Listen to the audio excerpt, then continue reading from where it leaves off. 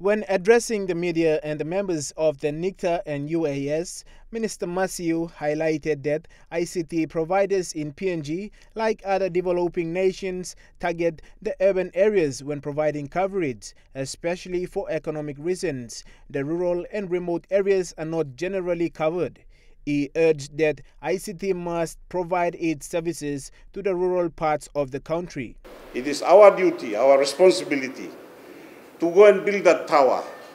It is our duty, our responsibility to make sure that we bring the service to the people. And this is something that, I had to come here to make this point very clear. He also mentioned that the total value of approved projects for 2024 is 32.294 million kina. The minister indicated that some of the projects for this year includes new mobile towers to extend mobile internet to unserved areas, mainly in rural PNG, which will bring connectivity to more than 145,000 people. And that is the amount of projects that is going out, and they'll be tendered very, very shortly. So whoever is interested in partaking, you'll be prepared to submit your tender applications. And I know that by the end of this year, some of those projects will be completed and some will move into next year. One of the projects approved in the budget is the International Mobile Equipment Identity Register.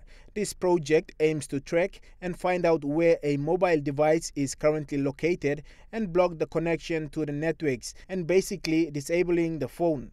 Other projects include broadband connectivity to extend key government services through digital connectivity, emergency communication, and capacity building.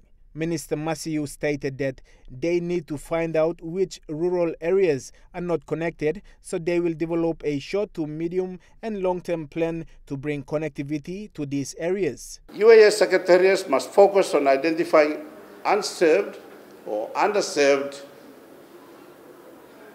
remote areas in the country, mobilize funding and coordinate the implementation of UAS with all ICT operators to ensure connectivity reaches all parts of Papua New Guinea.